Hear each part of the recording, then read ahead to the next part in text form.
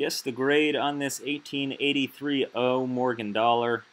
This coin has blue and purple toning all over the obverse. There's a number of small marks that I can see underneath the toning.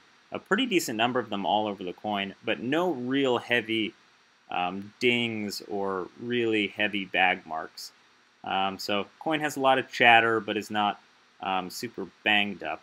The coin is generally well struck, but it's from dies that were pretty worn out.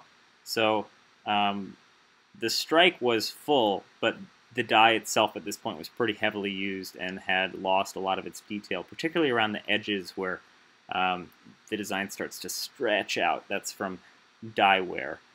I actually like the toning a lot on the reverse here. NGC called this one MS63. I think that's probably the right grade. Sometimes a coin like this might get called a 64.